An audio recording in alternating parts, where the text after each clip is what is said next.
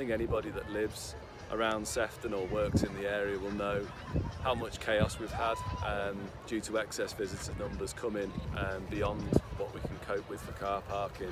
If we've got queues going all the way back to Switch Island and people struggling to find parking spaces when they arrive, they've been parking within residential areas, blocking driveways, and they're unhappy, and of course so are our residents. So it's something we felt we really needed to look into and look at trying to welcome people to our beautiful coast as best we can.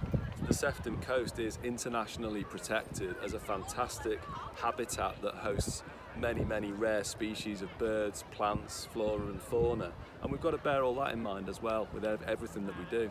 We're working with a whole host of multi-agencies, from the police, RNLI, Coast Guard, the British Transport Police, many partners that we're working with weekly. So things contained within the plan include, as you can see behind us, we've reopened the Ainsdale Beach car park, and as you can see today, we've got a good few hundred cars here right now that otherwise would have been parked in local neighbouring streets, causing a nuisance.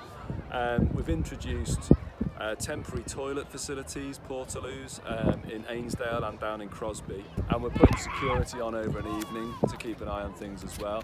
We've also been looking at our cleaning and cleansing regimes, so there's skips on each of the 5 main entrances to the coast for people to dispose of their waste as they leave.